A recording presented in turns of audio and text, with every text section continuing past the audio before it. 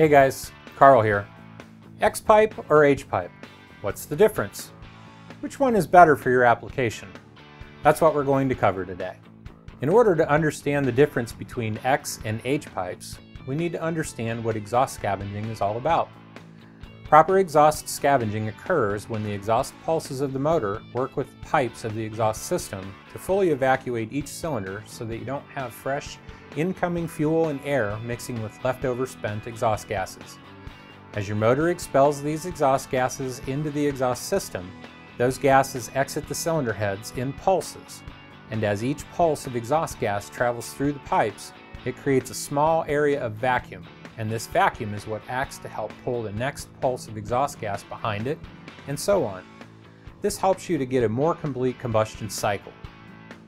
One factor that affects scavenging performance is the diameter of your exhaust pipes. You might think that putting larger diameter pipes in an exhaust system will always improve your car's performance. Well, that isn't always the case.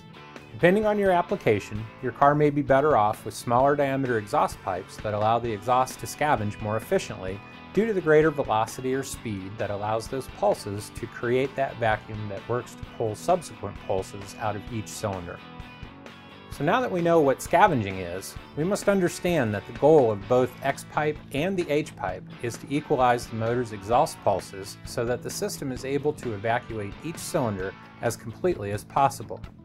Hpipe technology has received less focus within the last few decades because it's been found that while Hpipes do a pretty good job of equalizing the pulses, they don't do much to improve scavenging.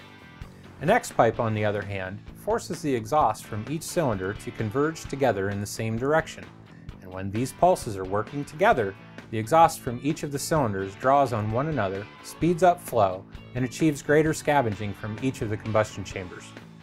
Of course, this only occurs when the Xpipe's dimensions are properly matched to the motor that spits those exhaust gases out.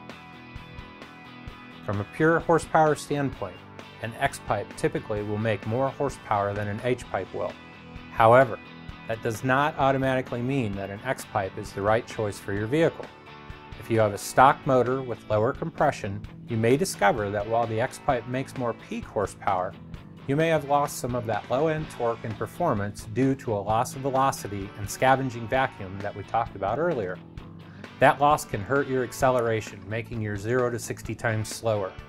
It doesn't mean that more power isn't being made, it may just be making that power at a different place in the power band. In this case, mainly at higher RPM. So if you have a street-driven car that you just drive around town, your low-end torque may be more important to you than power gains that don't show up until between 2500 and 3500 RPM.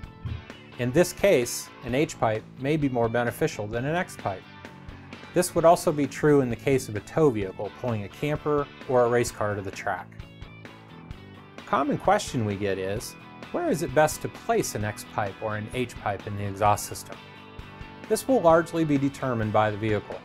You may have limited space depending on driveshaft location, ground clearance, transmission crossmember design, and so on.